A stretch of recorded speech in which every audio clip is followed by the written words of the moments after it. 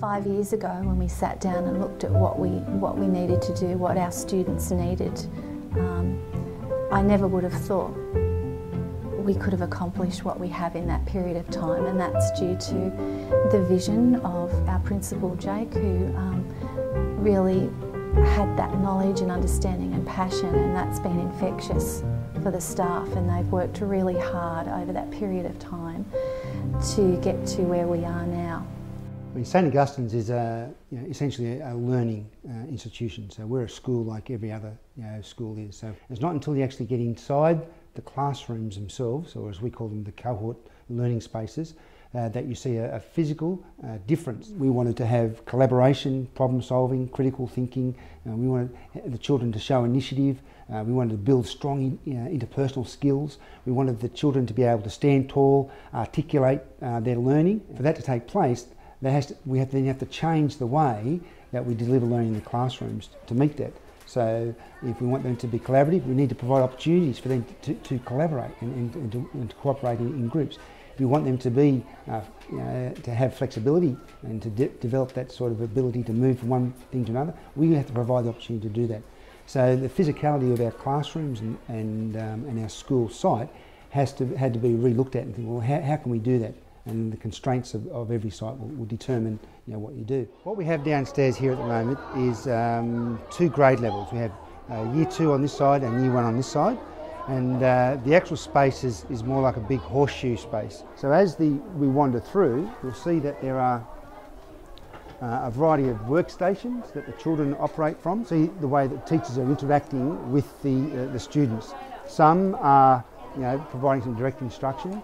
Some, like Leonie's over here, is working with particular individual students. The cohort framework enables us to reach each of the children across the grade and collectively take responsibility for it. So it's not just the one teacher and the one group of kids making some decisions, it's really about the whole cohort collectively planning and organising, looking at the student data, analysing the results of the tests. The way we deliver the curriculum has changed, so the what is always similar, but the how is something that we've really been focusing on.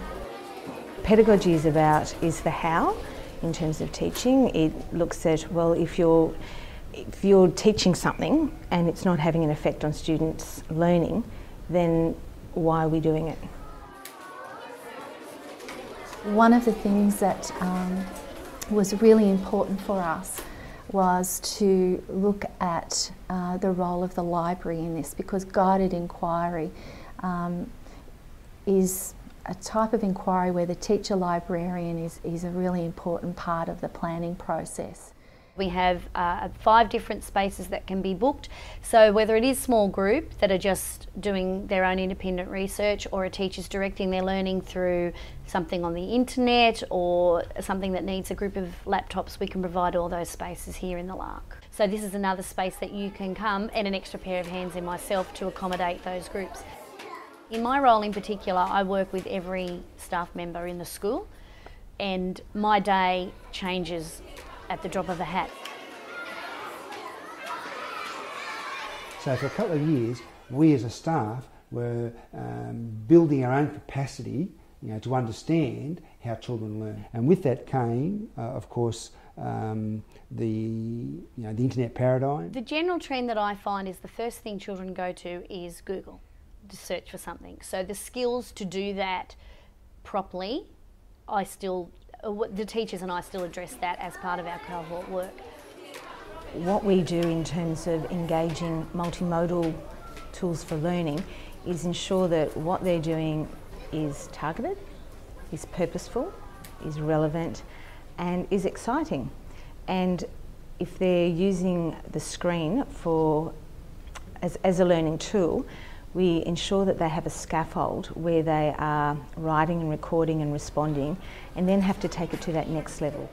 It was hard. We would hear about it, we would read about it, but we would say to Jake, we need to see it. And we did do that.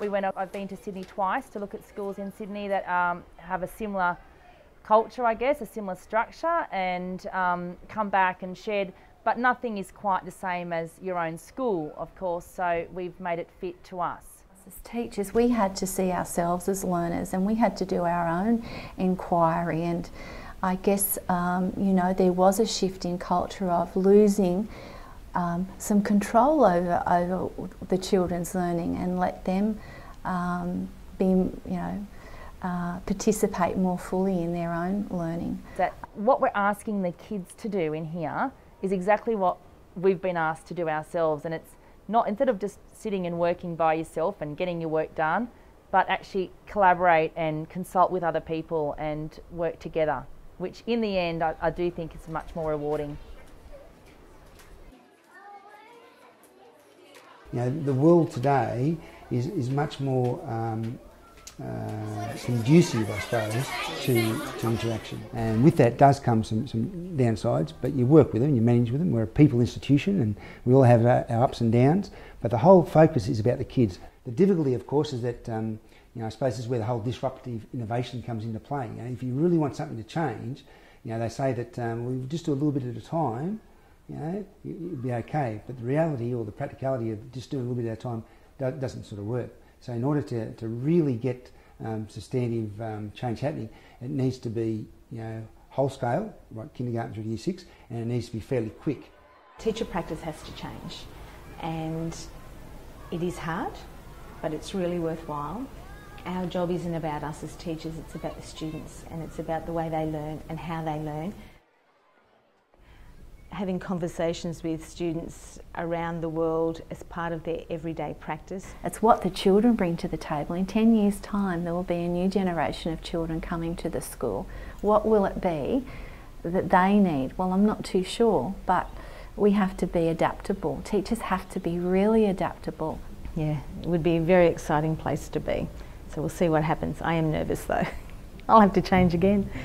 And I think that the kids today are growing up are very fortunate, and I think they're very lucky, and it's an exciting time to be involved with education, with all the things happening around us. And I think that you know, if the children in our school, you know, learning the way they are at the moment and being engaged, are going to be the beneficiaries of tomorrow, I think we're in good hands.